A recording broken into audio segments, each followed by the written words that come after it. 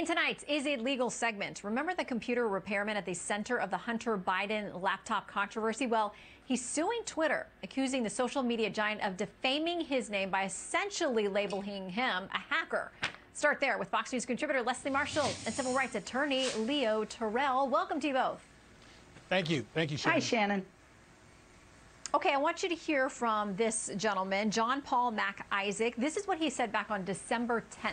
So about that lawsuit, the New York Post reports this. In the lawsuit, the Delaware man said he was forced to close his store and alleges that Twitter acted with malicious intent by claiming that he had hacked Hunter Biden's laptop. Now, Leo, this was thrown out of court on a technicality today, but the attorneys there say that they're going to figure this out and refile. So nothing yet on the merits. But what do you think the chances are for his case? You know what? As much as I'm just so anti-social media, I think they did a disservice to Trump. I'm also a lawyer, and I think this plaintiff has an uphill battle because Twitter didn't identify him. He's basically identifying himself as collateral damage when Twitter said that this material came from a hack policy, a hack program, and he's saying that I was affected. From a lawyer standpoint, he doesn't have the nexus to prove that Twitter identified him by name, mentioned him. He may have suffered, but Twitter did not defame him directly. Well, this is what Jack Dorsey said in a hearing back in November on Capitol Hill when this was being debated shortly after the election. We made a quick interpretation, using no other evidence, that the materials in the article were obtained through hacking, and according to our policy, we blocked them from being spread. Upon further consideration, we admitted this action was wrong and corrected it within 24 hours. Leslie, I find this interesting because we have talked about this before. You think about the New York Times, which is among the papers that published information about President Trump's tax returns, which it is a crime to do that if it's been gained illegally. And I don't think the president signed off on that information being out there. And yet that article was tweeted all over the place. It was retweeted. There was no ban on that article being passed along like there was on the New York Post article because Twitter said potentially it was hacked. That's going to look to a lot of people like a big double standard.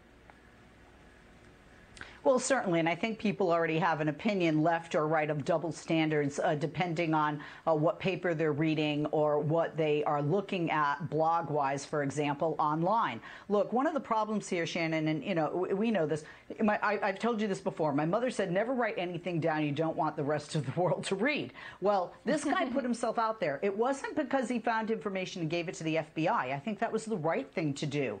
The problem was when he gave it to the attorney for Rudy Giuliani, and then Rudy Giuliani gives it to the press. You got Steve Bannon commenting on it. So you're going to have everybody looking at him as trying to help the president before an election, trying to hurt the then vice president, now president-elect Joe Biden, and his son Hunter Biden. And even if Twitter didn't call him a hacker, he opened himself up and subjected himself to this scrutiny by his actions.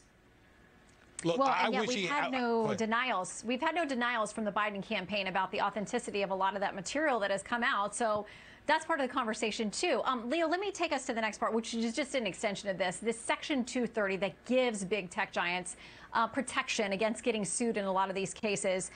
Here is what Senator Mitch McConnell said about it today on the Senate floor, this idea that it may be repealed or tackled in some way. The growing willingness on both sides of the aisle to at least re-examine the special legal protections afforded to technology companies under Section 230 of the Communications Decency Act, including the ways it benefits some of the most prosperous, most powerful big tech firms. And Leo, there has been some bipartisan support behind this idea of revisiting 230 and whether these big tech companies should have so much insulation. And, you know, Shannon, I'm going to be on my knees tonight hoping that somehow Mitch McConnell forces this to be addressed tomorrow. Look, Section 230 gives tech companies, social media platform, complete immunity. They get the protection of what they put on their platform. They can't be sued. That's too much power. That's too much freedom to take that type of discretion. Repeal 230. The president wants 230 repealed. I think most Democrats and Republicans think there should be some modification, and I think it should happen immediately because these social platforms have been very destructive, and I think they were also very influential in the outcome of this recent election.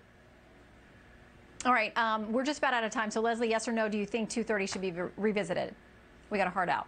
I think it should be revisited, but I don't think it should be attached to stimulus money for Americans in the amount of $2,000, which they so desperately need.